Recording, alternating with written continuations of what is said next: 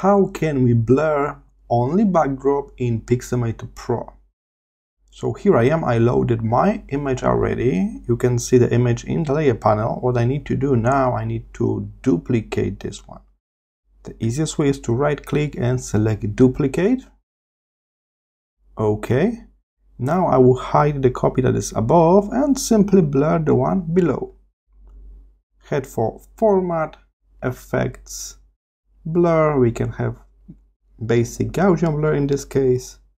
And then you just move this slider on the right to increase the radius of the blur. In my case, I think around 20 pixels will do. Alright, now let's go back to the image at the top. This is the one that is still sharp. What we need to do here, we need to simply remove the backdrop so we can see the backdrop from the below image, the blur one.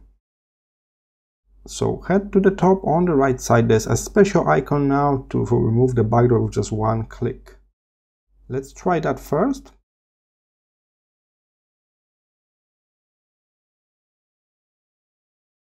And here it is. We got a sharp foreground, the person from the first image, and the blur backdrop from the second one. As you can see, there are a few details that did not remove well, like I got few leaves here at the top.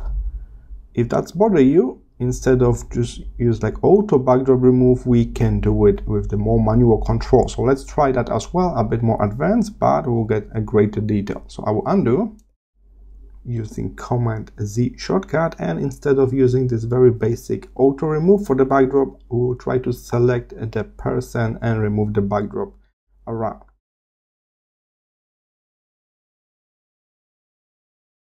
So I pick a selection tool on the right here, and we can go with select the subject of this photo. Now we see the selection tool marquee around, and we can also modify it. We don't need to go with it like in the previous example. So now I can change the selection tool to quick selection tool, and I got this little brush that I can use to add or subtract from existing selection. So let's start with add. I recommend to zoom a bit. I want to add this area here, all of that.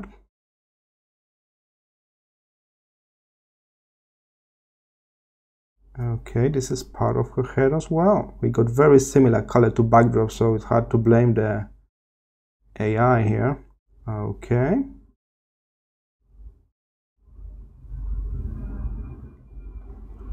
And now we got too much on this area. I want to remove that from the selection, so I change to subtract mode, and now I can remove those leaves that we saw before. All right, here's something.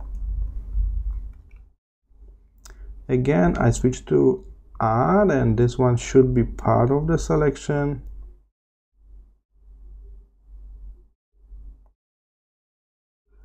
All right, and here as well. This is what we call low contrast picture, so the subject is got very similar colors to backdrop in some areas, right? So that's always a challenge. That's why I need to do some manual fixes here. Okay. That's the final check here as well. Almost missed this one, her neck.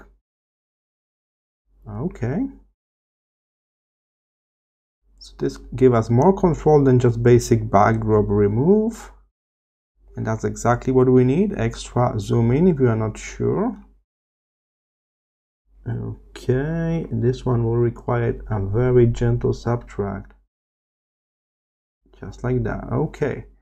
And with that, we can now move this to a new layer or create a mask for existing one. So let's zoom out and use this existing selection around this person to create a mask for this layer simply by clicking add mask here in the layer panel. Add mask, and here it is. We got a mask. Click done. and we got better result this time. Keep in mind, we still got this blur image as the first layer, so that gives us the blur backdrop around the person, and we got this one, the mask, that allow us to only see the person, the subject of the photo. So that's how you blur only the backdrop. Now you are ready to save it as the brand new picture. Simply File, Export. I hope this was helpful. See you in the next one.